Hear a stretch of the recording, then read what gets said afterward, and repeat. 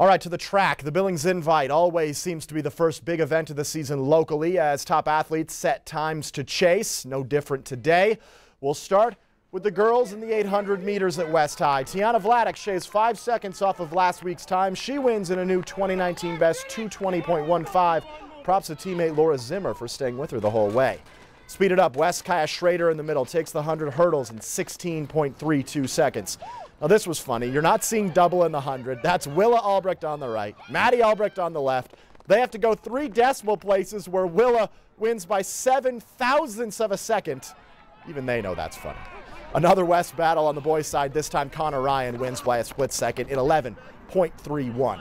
No surprise in the 110 hurdles. Huntley Project's Brad Graves told us he's chasing the state records this year. He wins today in 14.77.